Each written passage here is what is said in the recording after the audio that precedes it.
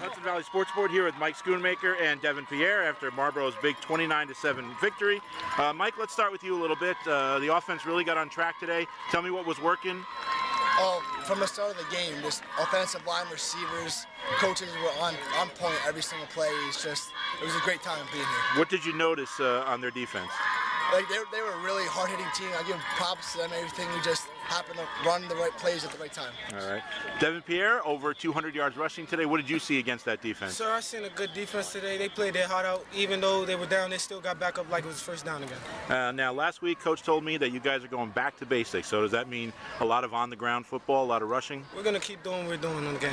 Marlboro coach Rich Ward with us. Rich, congratulations on the big victory. You had two guys that really rolled it up on offense, but let's put that aside for a moment and talk about your defense. Basically pitched a shutout.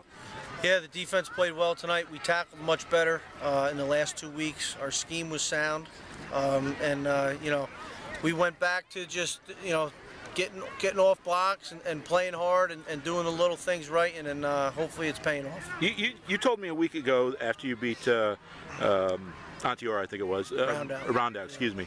You wanted to get back to basics. What does it mean? Well, it means I thought we tried to do too much, and you know, we were almost like a jack of all trades, a master of none.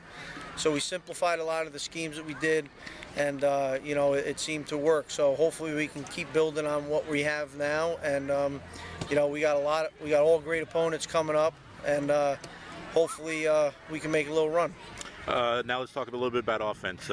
You were able to run wide. You were able to run inside handoffs from the shotgun. You were able to run between the tackles. Talk a little bit about that O-line. Well, our O-line did a great job tonight. Again, you know, these kids ran, and we tell the offensive line it's the most unselfish thing you'll ever do in sports because you won't get any recognition. And, you know, they did a great job tonight, and it was a total team effort. You know, so our linemen and our total program and staff need to be thanked for a great effort for the week. All right, how about Devin and Michael? You're looking at almost 400 yards rushing there between them.